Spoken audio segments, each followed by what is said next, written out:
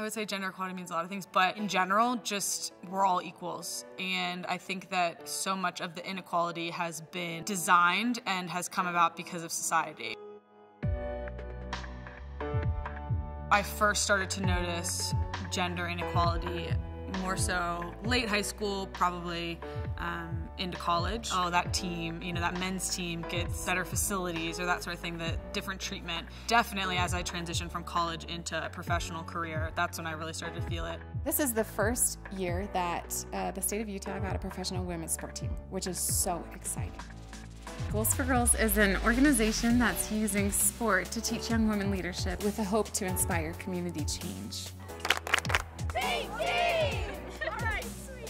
Real Salt Lake got in touch with everyone. Goals for Girls wanted to partner with them, wanted to bring the summit here to Utah to have the first domestic summit. The head of Real Salt Lake Foundation contacted all of us, and as soon as I read the description, I was like, this sounds awesome. I want to be a part of this, because I was thinking I would have just loved to have gone to something like this when I was their age.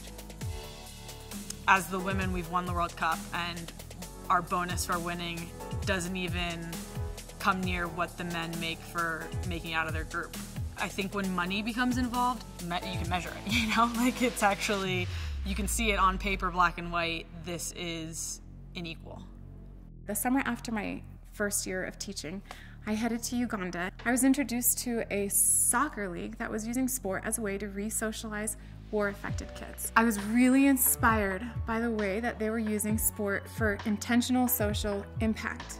And I just felt like we could be doing so much more with sport in our communities. It's really rare to be in a situation where you've got a small group of girls and you've got a Muslim girl from Sudan, we've got a Hindu Indian girl, or a Christian Utah girl.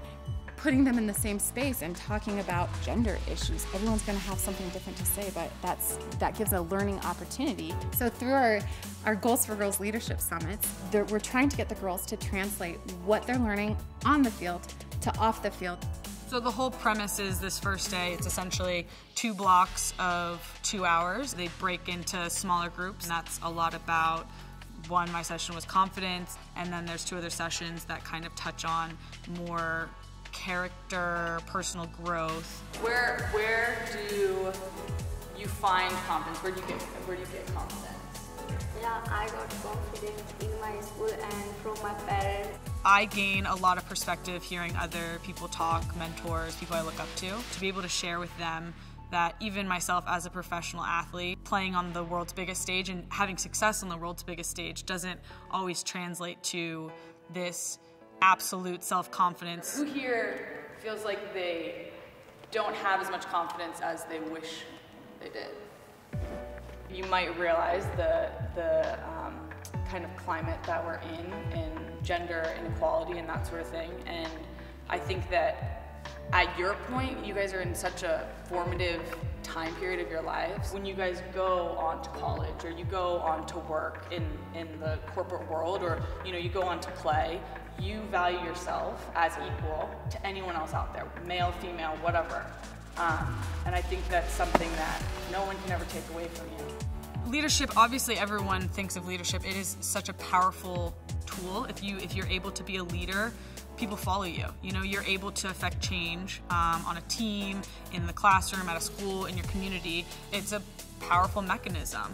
And I think that if we are able to give those tools to these girls, they're able to give what they've learned here and bring other peers along, male or female. Leadership is all about lifting up the people around you and bringing them on a journey with you.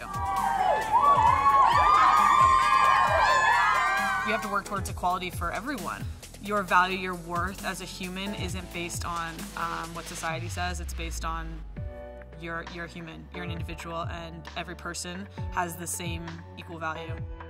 We're trying to help these girls to see that no matter who or where they come from, they can create incredible change in their communities. In Goals for Girls Leadership Summit, we can learning many things of here. It's a good thing. How to we change our community, how to change ourselves, and how to change our skills.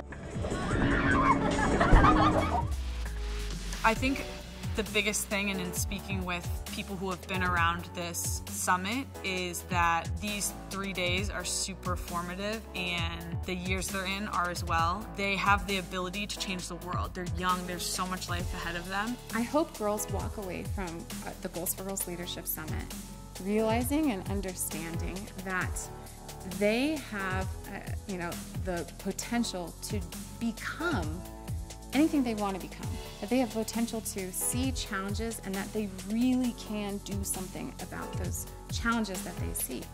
I'm not proud or happy because we have such a long way to go in so many different areas of inequality, but I just really hope that we continue to grow individually and as a society and move towards that place.